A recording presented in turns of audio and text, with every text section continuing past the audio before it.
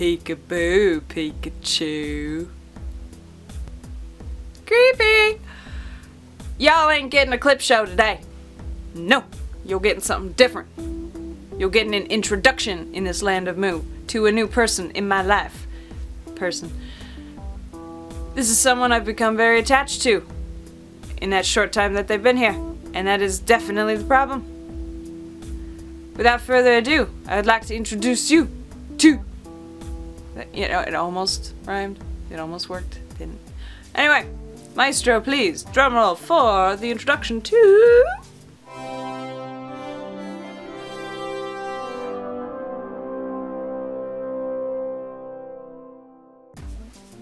FOXTARD from Oxnard, ladies and gentlemen. What is the story behind FOXTARD? Oh, I'll tell you. For one, why is he from Oxnard?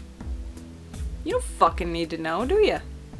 You are not entitled to every single piece of information that's out there. I know Google has spoiled you, but there are secrets, and they're for your own good. Why is he a tard? Fucking look at him. Just look at him.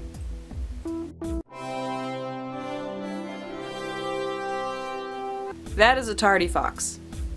That is a fox that if foxes were playing reindeer games, he would not be allowed to play. No. Which would be weird in the first place, because why are foxes playing reindeer games? Santa segregates this shit. He's a bad man. He won't let the foxes play with the reindeer. All of us would be better off if he would, but... Fat bastard. Whatever. Whatever, Santa. Done with your shit. Anyway, before we go any further, this is a tattoo that is on my arm, by the way. Just in case anyone was getting suspicious minds on me. And it is not a terrible tattoo. I want that stipulated from the beginning. This is not the worst tattoo in the world. This does not belong on ugly tattoos necessarily. Otherwise I would have called it FOXTARD, but it's FOXTARD. The catch is, it's not the tattoo I went in for. The shortest version possible, which will still be long-winded, so you might want to make yourself a beverage, is the artist that I spoke to who has done work on me before, has done work on my family, friends. We're familiar with each other. At one point or another, we both understood that I wanted this image. Not my hand, just imagine whatever this was supposed to be. And I had stipulated, okay, this is what I want to get. Here's a photograph of, you know, just what you need, or what you might need, rather. It was never so pretentious to say what you need.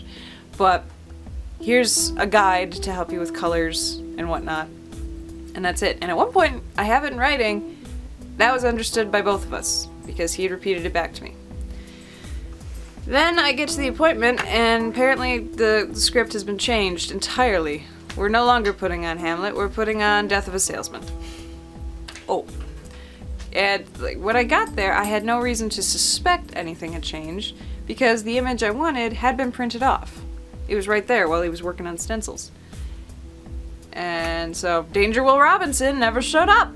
I wish I'd have been a robot. I might have been able to fix it, but I'm human and I fuck up. But subsequently I didn't feel it necessary to go, now by the way, we're doing that one, right? Yeah? Okay, good. So I didn't double check. And then he lays the stencil, and A, it's upside down because it's right here. B, parts of it are missing anyway because we were gonna have to do the second half of it at another time. So it just kind of looks slightly wrong, but it looks vaguely, it's a bunch of purple lines that look vaguely fox-like, so meh. And then he starts working, and I don't watch people while they work because it's rude, and it's also kind of uncomfortable because then there's pressure on you to make conversation. I don't want to make conversation. I just want you to do this. Just do this, and we're done. So 20 minutes later, I actually look, and boom! Boom! Boom! It's not the right fucking thing. At all. And the warning should have been the photograph that I gave him for reference was taped up on the lamp. But because I had given it to him for reference, I thought he was using it for reference. And he was. I just didn't realize he was using it for the entire reference. Yeah, he ended up going with the photograph, which is not one I would have chosen if I wanted to go with the photograph in the first fucking place. But, yeah, so by the time I figured out, it is way too late to go back. So I go, well, you know what? Maybe this will be better. You know, I've been trained to try and think this way and to assume that I usually have it wrong. So maybe this will be better. Maybe this will blow me out of the water for how amazing it will be. No. No, when he was done, I looked at it and went, no, you're not. You can't be done.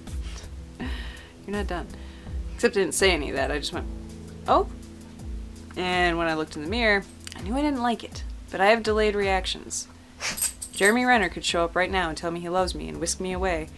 And it would take me a good 30 miles before I finally figured out, oh my god! What the hell just happened? Ah! So, I knew I wasn't happy, but I couldn't figure out why. So, and he's all proud of himself. That was the sad part. He was just so excited and so happy for himself, and just, he was looking at it like he's got a new portfolio piece. And he actually asked me, he's like, do you love it? I'm like, well, you know, it's not a complete piece. When it's a complete piece, then I'll know. No, I knew the minute I got in that fucking car. I got in the car, went home, like a bad girl, I took off the bandage long before I was supposed to, and I just stared at it. Stared it in its tardy face. And I just hated it. I was so upset. I wasn't necessarily mad, I was just upset. And so I walked away from it, which is impressive considering it's attached to my arm. I stopped looking at it for a while. I thought, well, just let it sit. You know, you've had a very stressful few days, you've had a lot of high emotions going on, and before those few days you had a few stressful weeks, so maybe this was just a thing. No, I just didn't like it. I showed it to a few people. Everyone had the same reaction of, well, it's not terrible. That's not good enough. And it's not terrible, but it's also not good. It's unfortunately what ended up happening, as we discovered, as I asked, well, I didn't ask, I full on said to the artist a little bit later, I'm like, hey dude, the more I look at this, the less I like it. Hey! This fucking dog. I will kill you. In the face. It will hurt. And you will get no more cookies. Serious business. Anyway, yeah, so I messaged him saying, dude, I don't like this. And he's like, oh shit, really? Wow, I'm so sorry, but what can I do to fix it? And I'm like, I don't think you can. Because it's, even if it were what I wanted it to be, which it's not, and I don't understand why it's not, because I thought we were both on the same page with doing this one. It's just not right. And the ways it's not right, it's gonna be too hard to fix, I think, for right now. Admittedly, I have high emotions. And he's like, well, remember, it's not complete. I'm like, yeah, no, I know, and I don't think completing it's gonna fix it. And he finally eventually admitted that, well, we couldn't do this image because there wasn't enough detail. So he decided we were gonna do this one. But maybe I should have spoken to you about it before the appointment. Maybe. Maybe you should have. Yes! Maybe you should have. Because that's the thing, had this situation been verbalized, had he said, now by the way, I know you wanted this, but I can't do this, so we're gonna do this, I'd have said, no, we're fucking not. But we can do a different thing. I can just put this design on a back burner and find a different artist who feels like they can do it, or is more comfortable with it, whatever. You and I can do this, with far less chance of you screwing it up. That's not my attitude. Well, it wasn't before, now it definitely is. But that's how it would have been. He would have still gotten money, I would have still gotten a tattoo, and I wouldn't have this. But he didn't speak to me about it first. Didn't give me that chance to verify. And yeah, so now I have an ugly tattoo that I can't stand. And I know, again, it's not a terrible tattoo. But it's also not what I wanted. And unfortunately, for what he wanted to do, he tried to make a realistic mirror image of a photograph that, in this case, though he got close, he didn't have the technical skill to fully pull off, I don't feel. Judging by how it looks and what the actual photograph looks like. It's not the worst tattoo in the world. It's not at all. And for everyone who's getting ready to say and has already said, well, don't be embarrassed by it, it's not too bad. no, it's not too bad, but it's on my body. I'm not happy with it. It needs to go away. Period. I choose tattoos because I want them to serve whatever purpose they serve, be they a representation of me, or more specifically, there's something I want to look at and it makes me happy. My Stargate tattoo serves no purpose other than for me to look at it and go, Stargate. My Don Hertzfeldt tattoo, same thing. Every time I look at it, I laugh, and it makes me happy. My seahorse, I just think is gorgeous, so meh. But this isn't something I want to compensate with. This isn't something I want to go, oh well, it could be worse. No. It's going to be better. It's going to be fixed. And thankfully, hopefully around sometime in January, it will be fixed. But yeah. So I appreciate the sentiment for everyone who's out there going, oh, you don't need to be embarrassed, or oh, it's not so bad. I appreciate the mentality, but yes, it is. For me, it is. It could be, if I went in, to me, it's like I went in with a picture of a potato. Drawing of a potato at that. And I came out with this really ornate-ish photo of mashed potatoes, which would look weird as a tattoo, but moving on. It could be the best mashed potatoes you've ever seen on somebody's skin. It's still not what I wanted. And if it still doesn't make me happy, it's gotta go. So yeah, moral of the story is now I have to watch every tattoo artist like a hawk. And my trust issues are that much worse. Awesome. But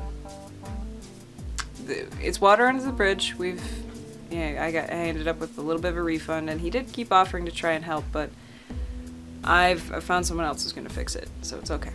But yeah, so for now, for at least a month, if not possibly a little longer, FOXTARD from Oxnard is gonna be with us, and we'll see what kind of shenanigans we can get up to with him, because it's too good to pass up, frankly.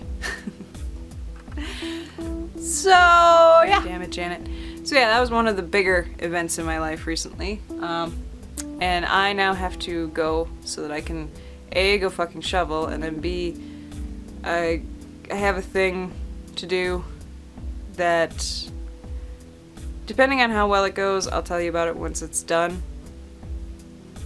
Maybe a while. Don't worry, it's nothing bad. It's just, I'm not sure how I feel about talking about it just yet. So we'll see. And if it goes terribly, well then maybe you'll hear about it sooner, because potentially that would be hilarious. But, yeah. I'm gonna go. If you have shitty tattoo situation stories, feel free to share them, be they you administered or you received. And if there's anything you'd like to see FOXTARD do, I'll talk to him. We'll see what he's capable of. I'm just kidding. This isn't a request line. Where the hell do you think you are? Ha! It was going to be a request line, but then some asshole somewhere along the line decided to cross a few boundaries, and now, no requests. Ever. Way to go, fucknut. Anyway, I'm gonna go. Hope you all have had a wonderful day. I love you all dearly, and, see you later. Out. Go. Now.